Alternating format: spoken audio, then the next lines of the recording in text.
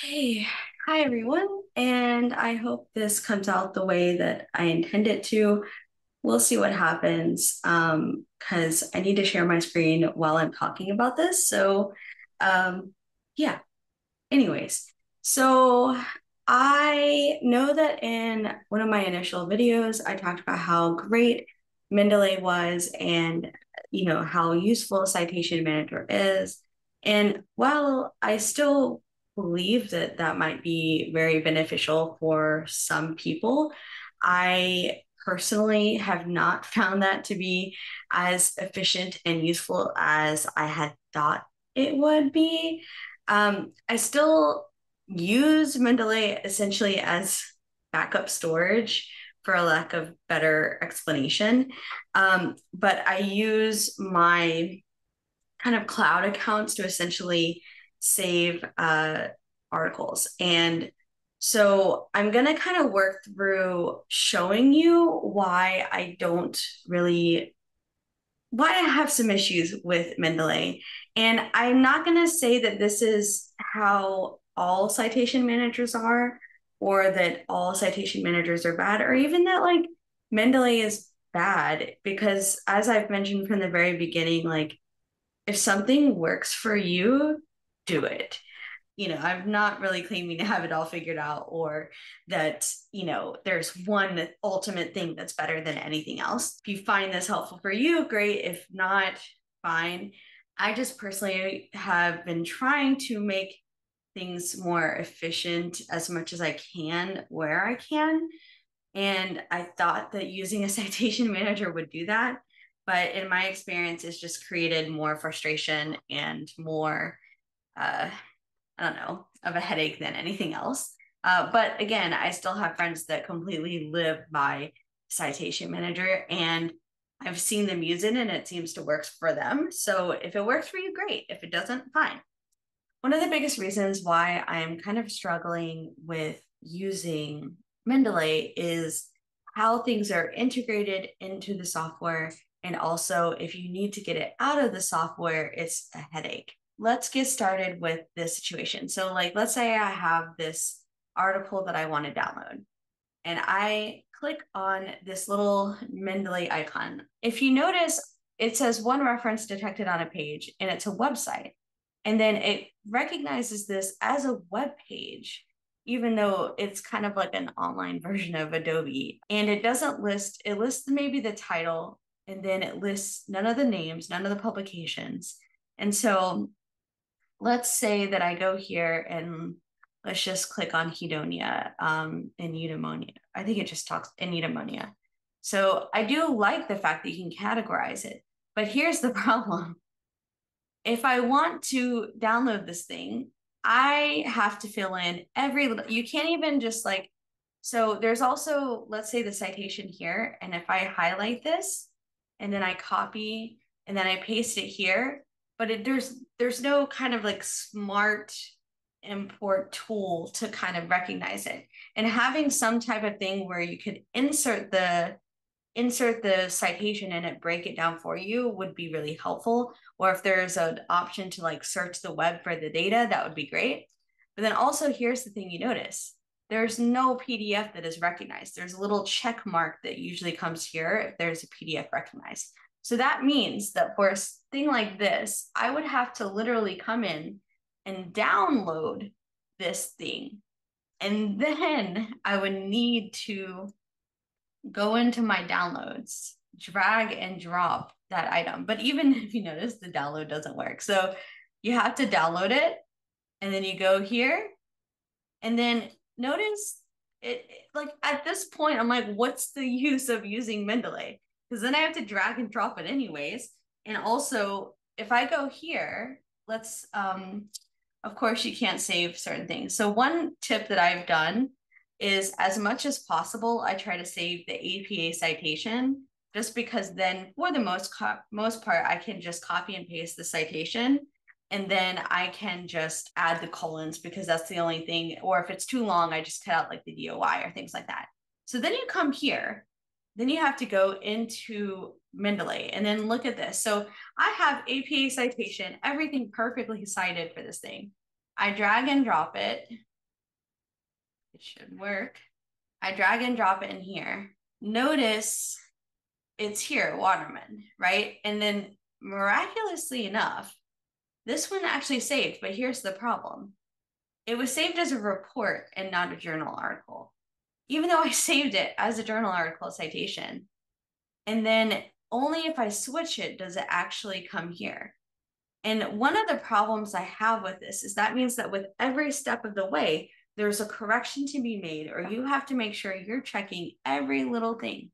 And then oftentimes there are occasions where when I import something, despite having it in APA citation, especially when it's book chapters and things like that, I have to go in and I have to fill out all of this information. There's no button or like selection that I can do to automate this setting, because there's some citation managers where you can literally go in and have a DOI or something like that, and it will autofill all of this information based off of that data. And this is why I have a problem with this. So let's take an example of this one, which is badly, badly cited. And this is something where I actually used this Mendeley function. There are some where you can click on it and it has a little Mendeley link that you can click on something that looks like this, but then it says add to Mendeley. And then you can click on it, but you can't like categorize it or anything. And it only just goes into the Mendeley database that you have saved. But also if you use this Mendeley function, it doesn't always work that way. It's very time consuming just to save a file. Then to ensure that it's perfectly cited correctly is a headache. And then the other problem I have, which I can't show you because the Mendeley link in my Word document is not working on this computer, my desktop. It works on my laptop. And yes, I have signed in. I have made sure I signed in properly. I have removed this thing. I have literally gone in and re-downloaded it, logged in, and I still have problems. So when you go to references and then you go to, mine's not even showing up anymore.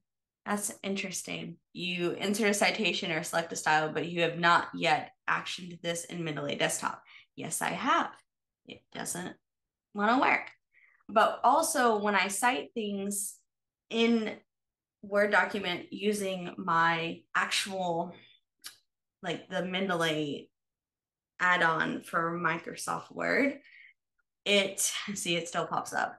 You have to have this item perfectly cited in the format, or else it will cite incorrectly. And then I have to go refix all of the references anyways. And then also, let's say, you're in a really great workflow and you just, the citation, like in your brain. When you start writing enough, you realize that you kind of know the citations and you can just insert them. And so you type the citation. The works cited page, or the reference page that's already been created by Mendeley, will not recognize those citations. And then also fixing, or let's say you go back in and you add a citation manually because you know the name, and so you don't want to go through the clicking, going through the reference, point and click to get to Mendeley's database. So you type it in, but there's always chances where I've actually lost citations because I've manually typed in a citation.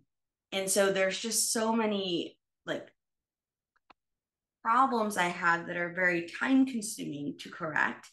So what do I do now? Now I mainly use I kind of integrate a new and old technique that I have used.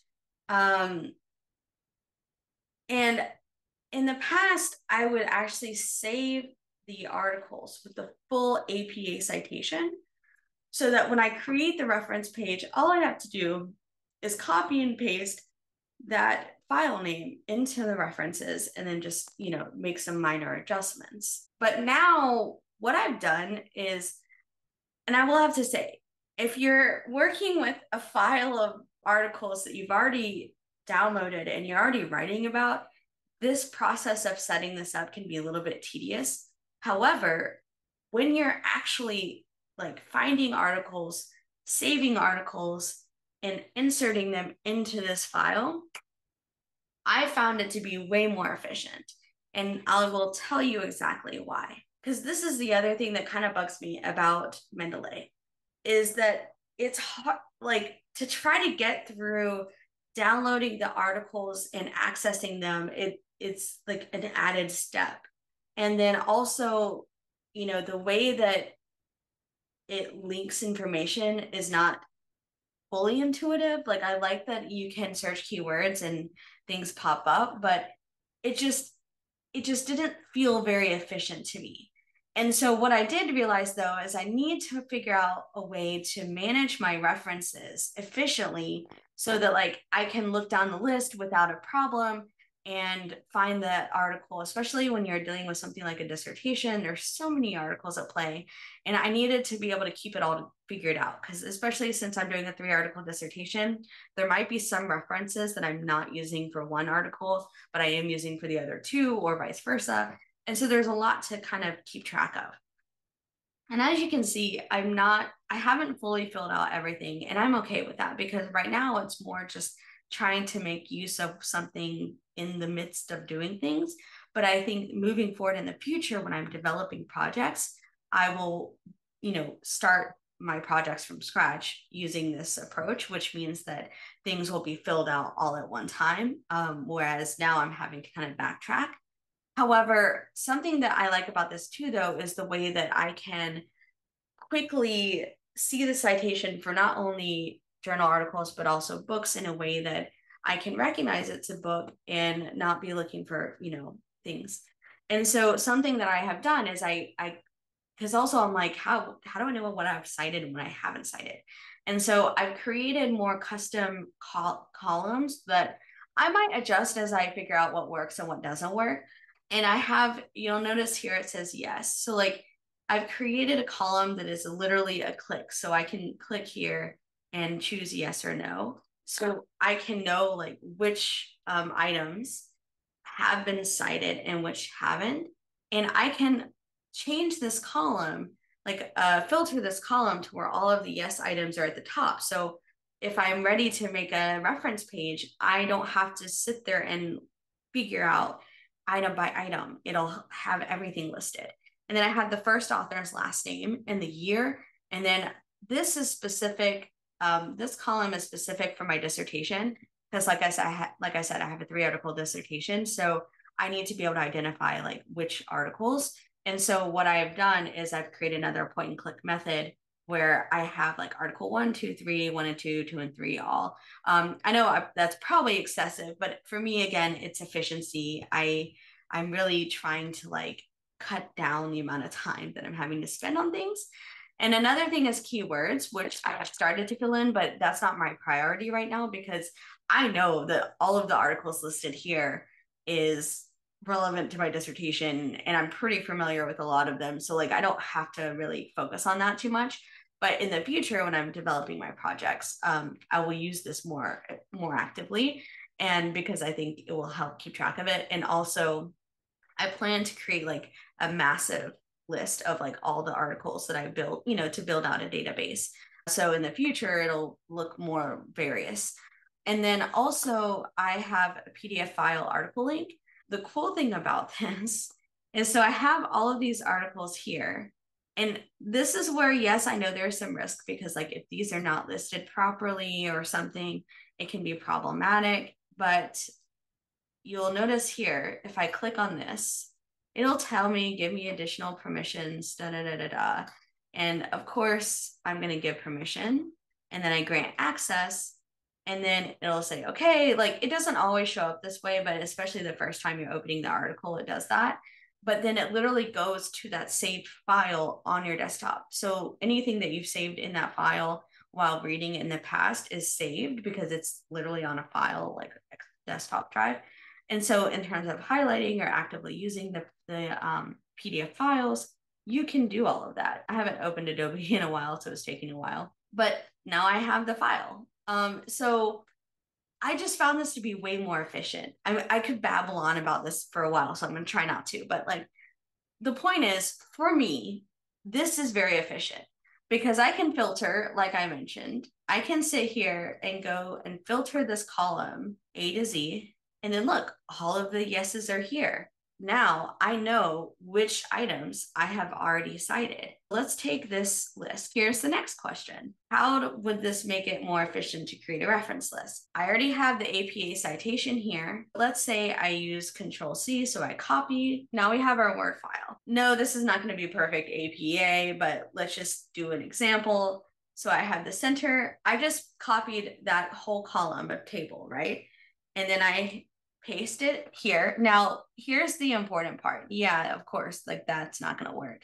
But if I come down here and I say keep text only, ta-da! And it might look like it's really overwhelming, but for me, especially if you know the keyboard shortcuts, like, it's really easy to adjust this to APA style. The reason why I find this easier is because it's not like I have to pay close attention to see the error in the citation, right? Like I know the citation is correct. Whereas like if I use Mendeley, there might be an error that I'm not picking up. And especially going back to things with like ADHD, I'm not a psychologist, so like don't take my word for it as this being like proven fact. But for me, especially like in my experience, I am not good with paying close attention to small errors. Having something like Mendeley where like you really need to hone in on those errors. It could be this minor thing that with the way it was saved, it just didn't work. I can feel comfortable because I've refined that file so much that I know that citation is correct. And of course, yes, I advocate for double checking your citations always, but at least like there's a difference between completely not knowing there's always small errors versus, oh, let me do a final check. So yes, there are some downsides to this because like obviously, you have to italicize these things. But there's a difference between, like I said, I know those have to be corrected. So I can go in much more efficiently knowing that these are what needs to be corrected and correct them rather than having to just really notice the minor adjustments. And so for me, I found this to be the most efficient way to do things. You might feel otherwise, but for me, it's reducing error, but it's also saving me a lot of time and frustration.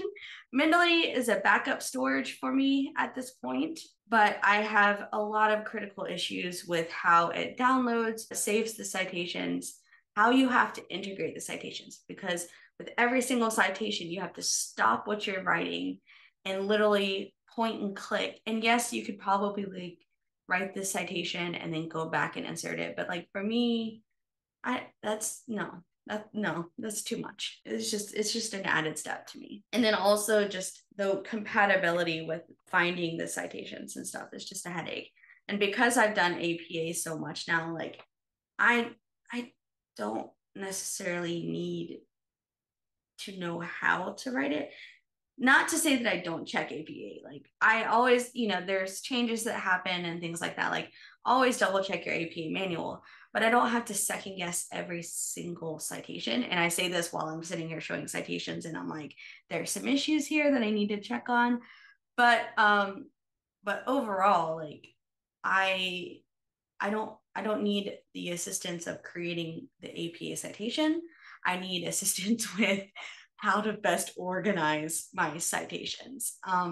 And by this way, I know that I can not have to like figure out which citations I included and which ones I didn't. And I don't have to like be concerned with whether my citations were saved or not. If I didn't use Mendeley to insert it, it just puts my mind at ease. If you like citation managers and you find them helpful, use them. I know people who use Zotero and love it, live by it.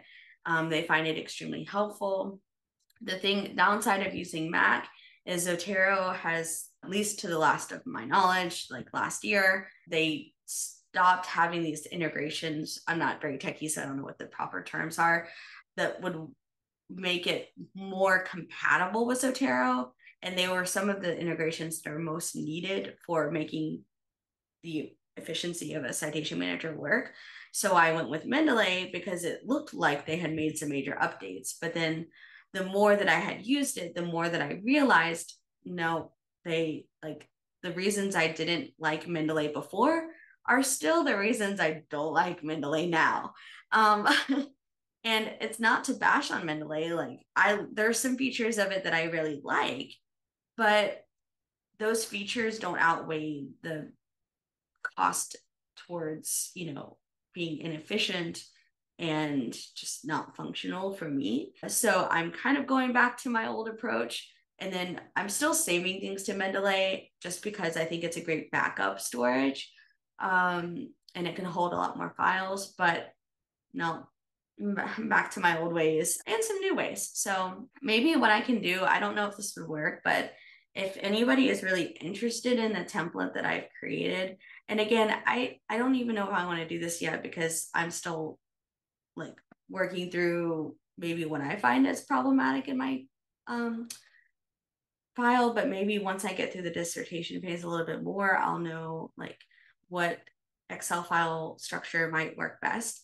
And so maybe I might link that to this video or a future video that really details like how I've created that. But so far, I've loved it. It's been extremely helpful for me. Let me know what your approach is down below. I'm really curious because it's fascinating to hear like everybody has different techniques or approaches to using references or managing references. So I'd be curious to hear about it down in the comments. I hope this wasn't a really long video. I feel like I rambled, but hopefully you got something out of it.